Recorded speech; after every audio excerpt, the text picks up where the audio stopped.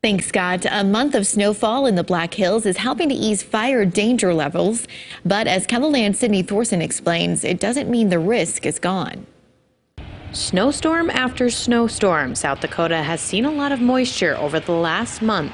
The amount of snow that we get in the winter can definitely impact our fire season this summer. So generally, when we get a lot of snow, it just delays fire season longer. Instead of being the end of June, maybe it's the end of July when fire season picks up.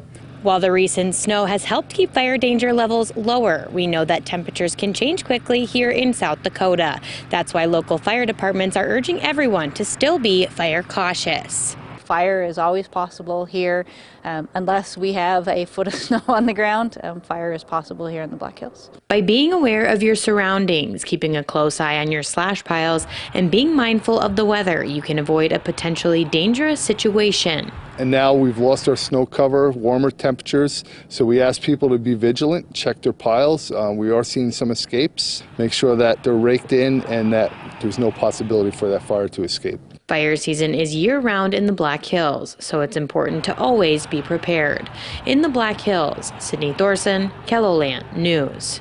Wow, incredible how much snow they've already lost. South Dakota State Wildland Fire says when there's snow on the ground, slash piles will be burning. Local fire departments have been receiving many calls about burning piles.